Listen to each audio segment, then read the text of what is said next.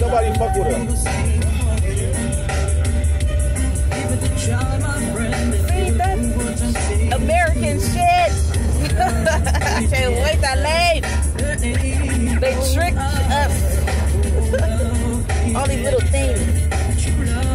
You know, watching TV, I had the TV on last night, and you know, I watched it and I was listening to it. I like not having to see a white face on everything all the time. Not that they ugly, but I'm like, you feel like you the oddball out. You don't look like that. Like every picture, everything is white.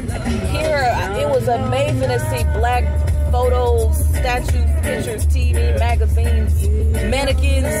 Everything black. Yeah, everything black. I'm like, I'm black. I like to see black. Yeah. No wonder we feel like it's hell over there. Demons and shit, because it don't look like you. I know. You feel left out. Yeah. Like, I feel like I don't want to leave. Like, That's why we come to America. Yeah. And we be successful because we know how to be around each other. Yeah. You know what I'm saying? So we're not the oddball. Yeah, you ain't. You know what I'm saying? We feel as if they're the oddball to us. Yeah. Especially when they come here, they're the oddball. Yeah. You know what I mean? And they know it. I don't feel like the oddball. I feel like I'm about to get sick. And you know, when Iraq was the first country I went to, right? The country we went to.